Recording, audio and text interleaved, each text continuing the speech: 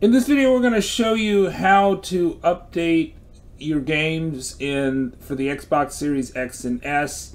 So I'm in the Xbox Series X right now menu, the home menu, and I know that an update should have dropped for Assassin's Creed Valhalla here, and I'd like to update it. So when you hover over this, it'll show you more options, the three dots intermittently, and we want to go to manage game and add-ons,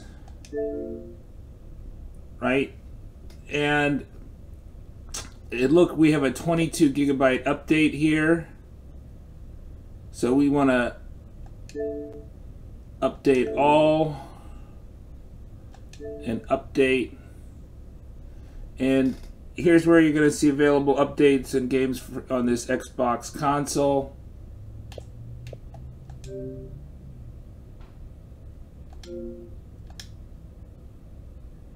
It says I have no updates for the game as I go back. So we can see on the status bar that we're updating the game, and we'll wait for that update. Subscribe to the Linus Wilson channel. We'll give you the secrets to use the console that you like. And another way of going about this is you go to My Games and Apps and just click on that, select with the A.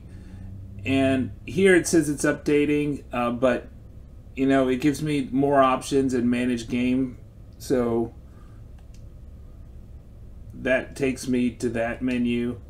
And then more options is also going to give me manage game and add-ons, and that I could also pause the updating if I decide I don't want this patch, for example.